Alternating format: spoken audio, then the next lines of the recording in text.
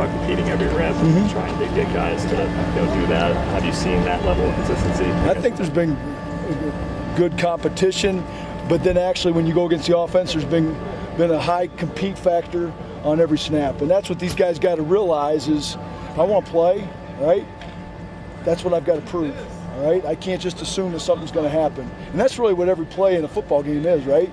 You're competing in a one-on-one situation, whether it's defending your gap, working a pass rush on an O-lineman, and that's how I try to break it down, is every play, all right, is a play of competition, all right? You're either doing your job or you're getting blocked.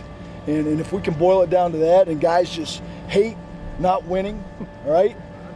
I didn't win this rep, I got blocked, or I lost my gap, whatever it is, then you come back to the next play and just keep on fighting.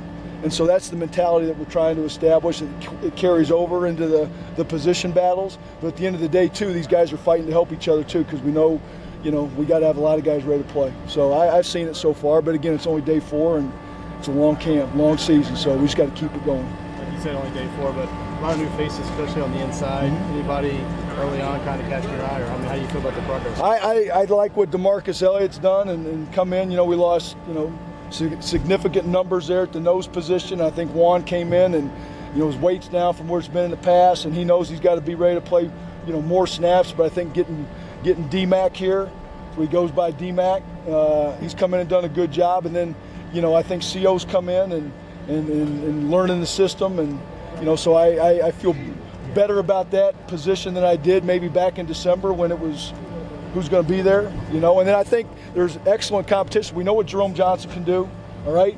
Now you've got, in my opinion, you've got 4 guys. You've got John King, you've got Shamar Jones, you've got Gavin McCabe, and I think C.J. Person is a 285, 90-pound guy, so I'm excited to see how that sorts itself out here as we move through camp in the early part of the season. What about D-Mac really stands out to you? He's not always pretty in what he does. He's not a great athlete, but is a high effort guy. And he's just relentless in how he plays. He just keeps on coming, and I love it. I think it can rub off on everybody. We all sit in there as a position group, in meetings and whatnot, and watch the video, and I just love how he gets after it, And he's a guy that's, going to continue to become more flexible and change his body and maybe become more fluid as he gets older. So just love his relentless nature and what he brings to the mix. Any concerns so far through 4 days? The things that you well, there's always concerns. Just from a D-line standpoint, as we have a mix of some guys that have played, but if you look at the 10 guys that played 20 snaps or more last year, 6 or 7 of them are gone.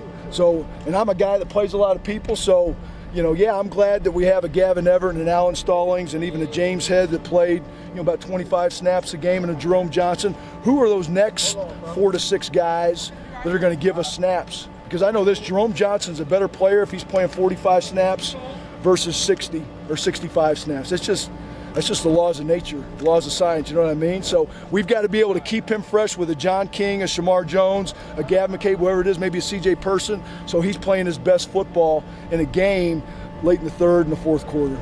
You talked about getting Jerome out of his, more vocal during the offseason. What was that process like, and are you seeing that in camp? I think guys that generally don't like to open their mouth or kind of sit back and are not necessarily leaders but more followers, I think he realizes, hey, we lost a lot of guys, and to help my cause so I don't have to play 70, 80 snaps, I've got to coach these young guys up.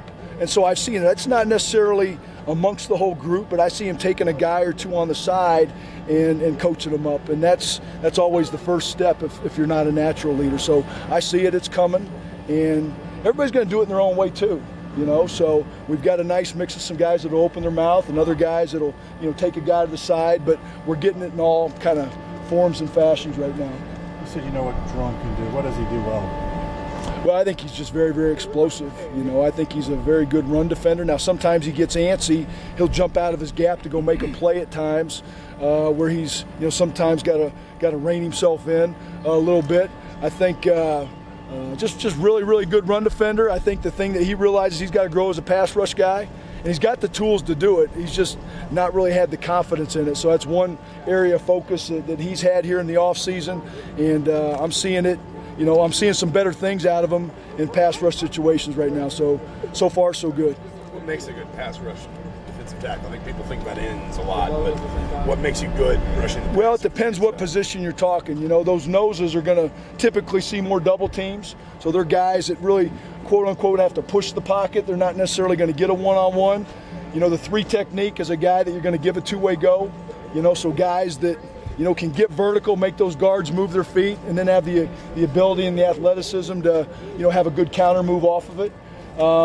Take that a step further. People want to take away a good 3 technique, you know.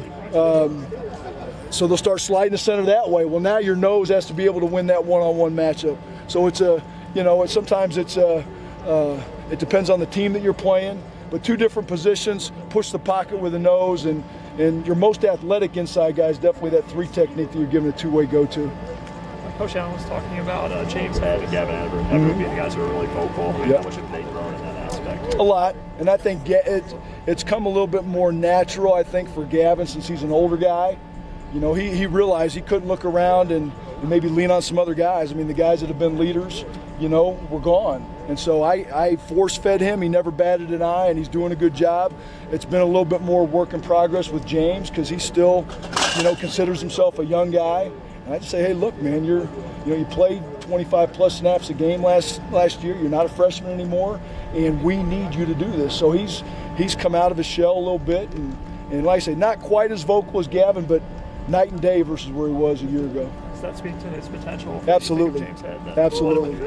Absolutely. And James is kind of one of those, you know, he's not a real loud, boisterous. You know, some guys get themselves going by, you know, how they talk and what they do. And James is, you know, James is driven.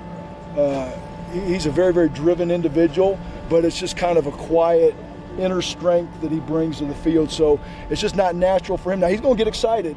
It's one thing, you go back and watch him on his high school video.